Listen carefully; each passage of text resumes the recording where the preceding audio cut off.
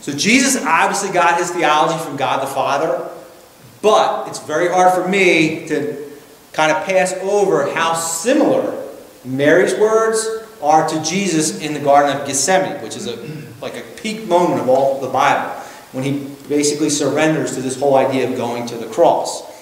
When he's there and he's sweating blood at the idea of it, he finally concedes, "Not my will be done, but thine." He sounds remarkably just like his mother, who says, "Behold, I am the servant," which the actual translation of handmaid would be a slave. She's the lowest class of slave there is what she's calling herself. So I'm the slave of the Lord, and let it be to me according to your word. In those days, Mary arose and went with haste into the hill country, to a town in Judah. She entered the house of Zechariah and greeted Elizabeth. And when Elizabeth heard the greeting of Mary, the baby leaped in her womb. So much for the question of when does life begin. It's kind of obvious. And Elizabeth was filled with the Holy Spirit, and she exclaimed with a loud cry, "Blessed are you among women, and blessed is the fruit of your womb. And why is it granted to me that the mother of my Lord should come to me? For behold, when the sound of your greeting came to my ears, the baby in my womb leaped for joy.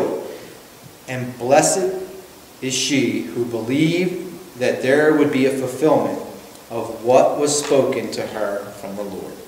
All right, so you get that line?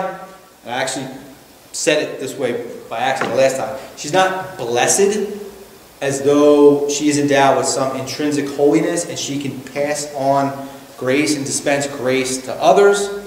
She is the recipient of God's grace. She is truly blessed more than any woman ever. And why is she blessed? The key's in here. Because she believed that there would be a fulfillment of what was spoken to her from the Lord.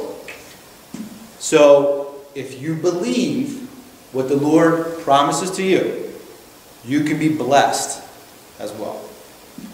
Now here's Mary's response, and this is specifically why I say she is to be esteemed above all women and one of the greatest theologians in the Bible.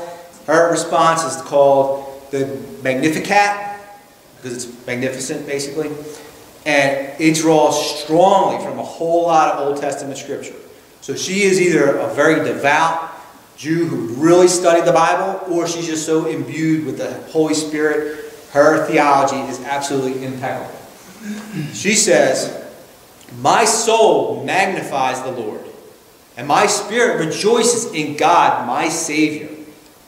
For he has looked on the humble estate of his servant. For behold, from now on all generations will call me blessed. For he who is mighty has done great things for me, and holy is his name.